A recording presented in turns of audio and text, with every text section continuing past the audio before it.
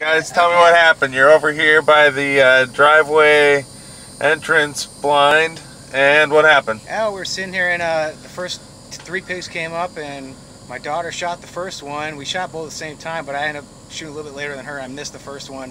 And just like you said, just sit there and wait.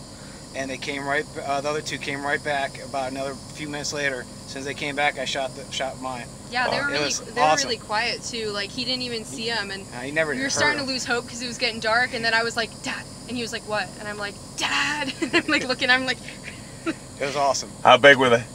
They were small. I can't even. I don't even remember. Okay, we'll go take a look.